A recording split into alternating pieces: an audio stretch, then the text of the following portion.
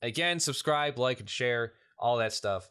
Have a nice day. Hello, CraftyAndy here, and these are my thoughts. The optimism behind nihilism. Nihilism is defined as there not being any meaning to anything. There are countless people who will not even consider nihilism and even balk at the idea of it. The majority of people I have met and known will cling to these ideas of everything happens for a reason. Karma, a force or God watches over us. I have been surprised by how many agnostics there are in this sense. These ideas of forces at work towards the greater good just points to the notion there is meaning to our existence involving both negative and positive events. More often than not, a lot of people will dwell on a tragedy with a superstitious mindset. Example, a baby gets eaten by a dingo and the mother screams, "Why? Why, God, oh why?" Trying to find some greater purpose behind the event in a futile effort to give it meaning and purpose in the universe, while the true answer is simple. The dingo was hungry and wanted some baby helper. When I rejected my religious upbringing, I eventually saw the emptiness of a lot of ideas and traditions. No fate but what we make. There is no destiny for us, no certain path to follow in order to achieve greatness. Everything we have done, are doing, and might do ultimately has no meaning in the grand scheme of things. We are but a pale blue dot within a universe that wouldn't notice if our planet were to explode right now.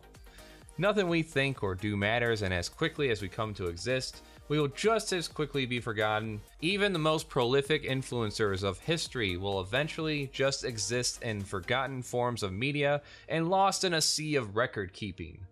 Nothing could ever be as liberating as letting go of everything. As frustrated as I may get trying to get a sizable audience online, large enough that I may be able to be creative full time, I understand it may never happen. That's okay. It doesn't matter. Why don't I just give up? Why continue? Because it doesn't matter. It's also why I balance my work and social life involving my family. Regardless, nothing we do matters, so why not try? Why not keep moving forward? I understand the value and meaning to my work is all contained within my own head, and yet that to me makes it all the more worth pursuing. When I accepted my own bisexuality and I dated women and men, declaring that whoever I fall in love with is who I will be with, it was the subtle art of not giving a fuck at work. Because it doesn't matter what the masses think about me in the grand scheme of things. It doesn't matter since I know myself a lot better than any stranger could.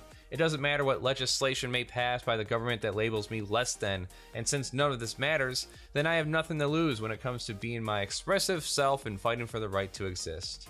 Those who have wronged me in general, whatever pettiness that may be involved, I can just cut those people out of my life and proceed forward because it doesn't matter. Only a very bitter, cold, and unfulfilled person would seek purpose behind the downfall and mocking of shortcomings from another human being. Like this clip from Married with Children, between Al Bundy and a librarian who watched him grow up. She's in the middle of retiring. Today, when I get in my car and leave this place for the last time, I will be whole. Your shame is my gold watch. So you think I'm a loser? Just because I have a stinking job that I hate? A family that doesn't respect me? A whole city that curses the day I was born? Well, that may mean loser to you, but let me tell you something. Every morning when I wake up, I know it's not going to get any better until I go back to sleep again. So I get up, have my watered-down Tang and still frozen Pop-Tart, get in my car with no upholstery, no gas, and 6 more payments to fight traffic just for the privilege of putting cheap shoes on the cloven hooves of people like you. I'll never play football like I thought I would. I'll never know the touch of a beautiful woman. And I'll never again know the joy of driving without a bag on my head. But I'm not a loser. Because despite it all, me and every other guy who will never be what he wanted to be are still out there being what we don't want to be 40 hours a week for life. And the fact that I haven't put a gun in my mouth, you pudding of a woman, makes me a winner. It took me a little bit of thinking to come to terms with what was going on here. This librarian saw Al Bundy grow up all his life and was declaring her satisfaction in retirement knowing that Al grew up to be a loser as she predicted. At first it came off as complacency, that despite all the shortcomings he doesn't bother with trying anything else and just decided to give up and let the current take him. Really though, it's the opposite of that. It's his declaration that despite all the shortcomings in his life, involving factors both within and outside of his control, he doesn't give up.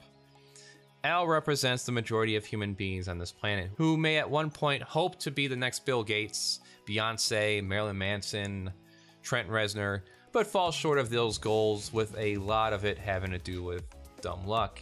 How many bands are there that will never reach the level of Metallica? How many entrepreneurs will never reach the level of Bill Gates or Steve Jobs? It's one thing that seems to be lost among a lot of people who are suffering from depression as depression goes up. It's that there's nothing wrong with being ordinary. You don't strive for mediocrity, but you also don't dwell in despair if you land in it. We've lost track of what normal, good human experience is actually like. First of all, most of us are going to be ordinary at the vast majority of things that we do. Second of all, even if you are able to lift 1,000 pounds off the ground or whatever, that doesn't necessarily make you a good father or a good friend or even a good person. I have to do some self-reflecting here. What did I want? What do I want? And what I want in the future? I want to be a good artist. I want to tell stories with my works and share my experiences with the world that has beaten me down and try to keep me in a quiet place. What do I have? Well, despite my efforts, I don't have the creative empire I dreamed of, but I do have a place to express my thoughts and ideas. The value of my own works was never dependent on the amount of people that see it, but more regarding my own personal taste.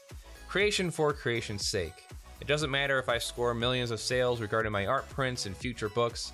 It matters to me that I do it and try my best to play the market and garner attention no matter how hopeless it may look to outsiders and quitters.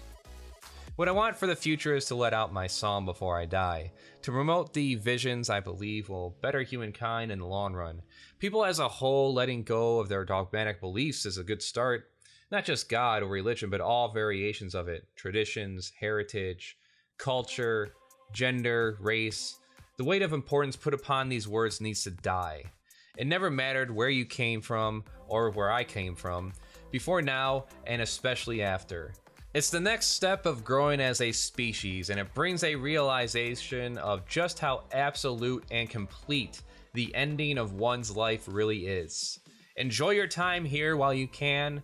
May your existence be carried on through your positive deeds, because this is all there ever will be for you and I. However, these are just my thoughts. Subscribe, like, comment suggestions for artwork or topics to cover. I do Twitch streams Monday through Friday at 5 p.m., Sunday at 8 p.m. It involves video editing, art making, and gaming as well. I do have prints for sale at the Art Pal store under CraftyAndy, as well as a Patreon if you want to support the show that way as well. Again, subscribe, like, and share, all that stuff. Have a nice day.